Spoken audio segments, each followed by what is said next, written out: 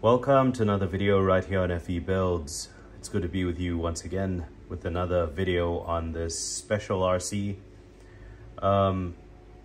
Actually really like this RC for two reasons. The first reason is I'm a very big fan of the LC80, the actual LC80.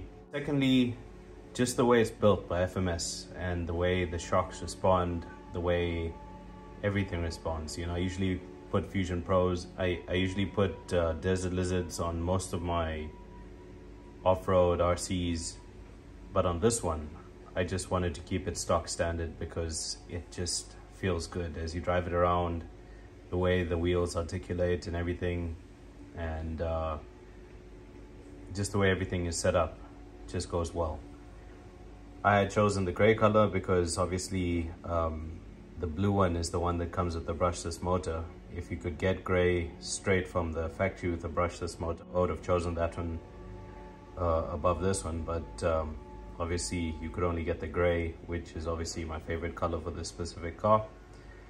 And yeah, so I got a few questions, and the first question was, my light keeps flashing orange saying the battery, there's something wrong with the battery. I assume you're talking about the remote. I'm assuming you're talking about that light. So that's flashing after you put the Fusion SE in.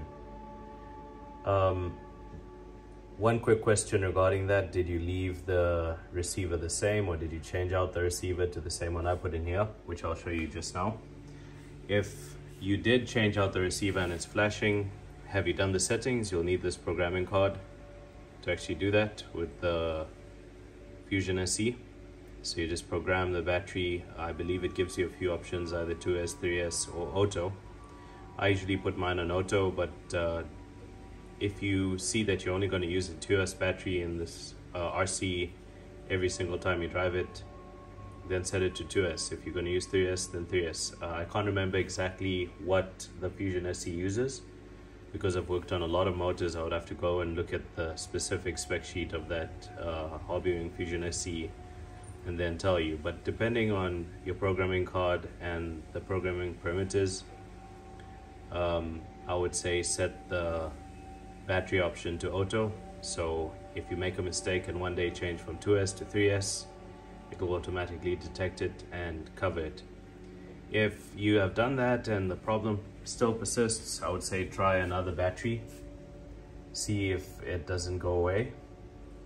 If it does, then I haven't yet faced that issue, but let's get on to the next question concerning this video. So I'm going to pause quickly, and then I'm going to open the body and show you exactly what I did. Basically, I used a receiver that pairs with this original remote.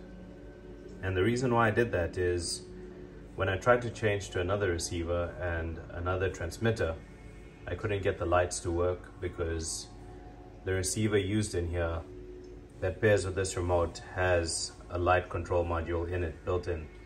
So I had to find another receiver from one of my other RC cars that didn't mind having another receiver put in and its receiver taken out, and still works fine. I had to find that receiver and put that in here and bind that to this remote over here so I could have the original remote, and I just wired it all up. So I'll open up the body and I'll show you what I did. So obviously what you've seen from the first video is I put a Fusion Pro in here and I got everything to work with the original remote. And the way I did that is, I believe this is a FlySky remote. I stand under correction. Maybe you can put it in the comments if I'm wrong.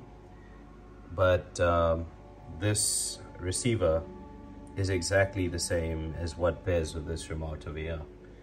So I took this out of a RGT, but it's obviously a rebranded RGT.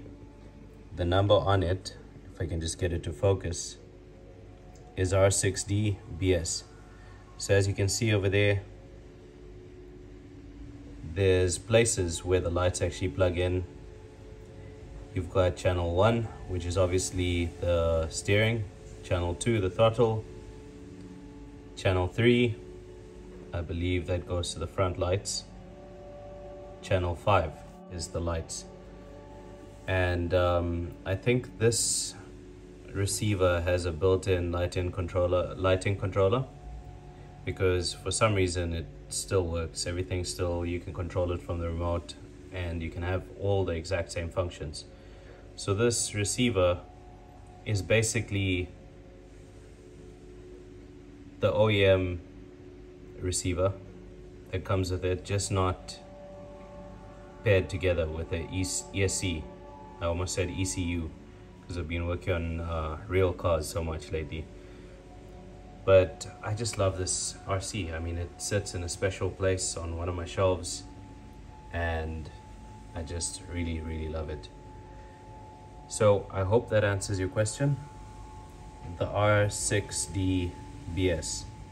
I believe it's a FlySky, but it basically pairs with this remote and it just works amazing. Everything works just like stock standard. So that's an answer to that question. I'll get to the next question now, so I'll pause this video, quickly check on the next one. Okay, so the next question I was asked was, can you add differential locking and unlocking to this RC? And it already comes with locked differentials. They're constantly locked. You can't unlock them. Maybe if you modify them quite hectically, but I haven't attempted to do so because, I mean, it's an RC, it's moving slow. You're not going fast with it, so you don't need them unlocked. Unless you want to drive really high speeds around a track or something and you need each wheel to move at its own speed. But I mean, for crawling, for trailing, lock diffs are good enough. I would say if you want to do a mod where you put in differentials that can lock and unlock, it's possible to do, but it's a lot of work, and I would rather say why not just buy the brushless version of this then, where it comes with the locking and unlocking differentials.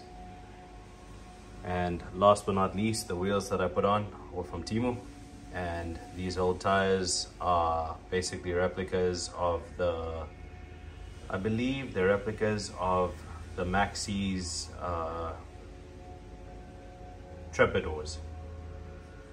So I like those tires, so I put them on this rig.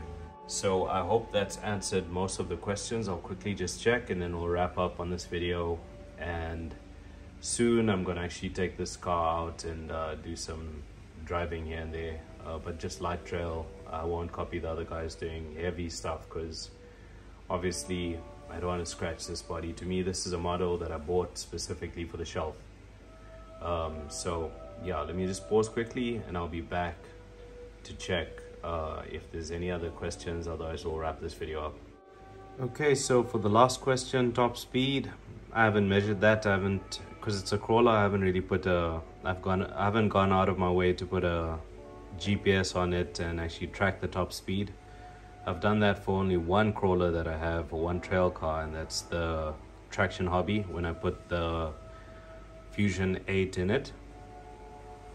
But it's much faster than the stock standard setup, so it's quite nice having the Fusion Pro 2300 in. And the Fusion SE is also nice, very smooth motor, very nice with its 1200 kV, very torquey, and I think they both work really well. I've had some good experience with both. I think both are really smooth.